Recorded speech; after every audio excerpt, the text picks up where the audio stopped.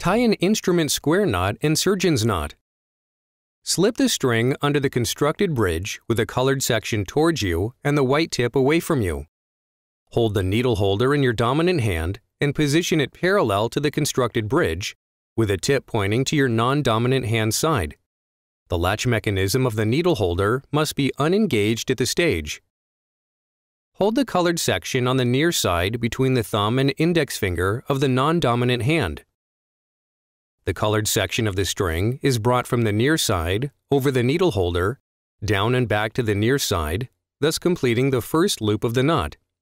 If you want to tie a surgeon's knot, loop the string around the needle holder a second time on the first throw of the knot. Open the jaws of the needle holder and grip the white section on the far side close to the tip of the string. Engage the ratchet latch mechanism. Listen for the first or second click. Pull the white section towards you using the needle holder and the colored part away from you using your non-dominant hand.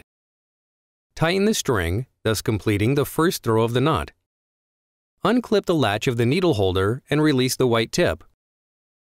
Place the needle holder once more parallel to the constructed bridge with a tip pointing to the non-dominant hand side. Hold the colored section on the far side between the thumb and index finger of the non-dominant hand. The colored section of the string is brought from the far side over the needle holder, down and back to the far side, thus making the second loop. Open the jaws of the needle holder and grip the white section, now on the near side, close to the tip of the string. Engage the latch mechanism. Listen for the first or second click.